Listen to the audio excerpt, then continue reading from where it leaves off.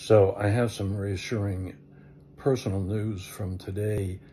I was interviewed, in a sense, by Jewish Voices for Peace, South Florida. And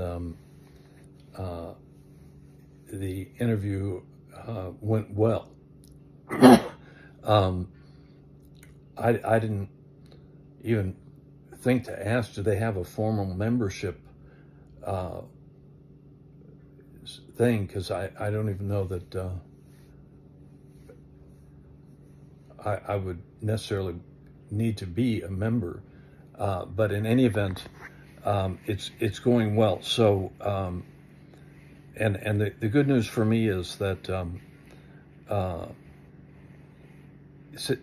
Miami is the woman even affirmed to me on the phone today, is a very big Jewish population.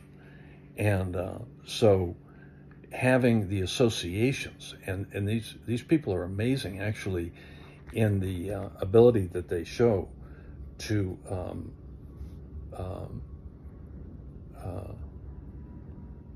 survive and thrive in the larger, Jewish community. They're not afraid of anything. So looks good on that front.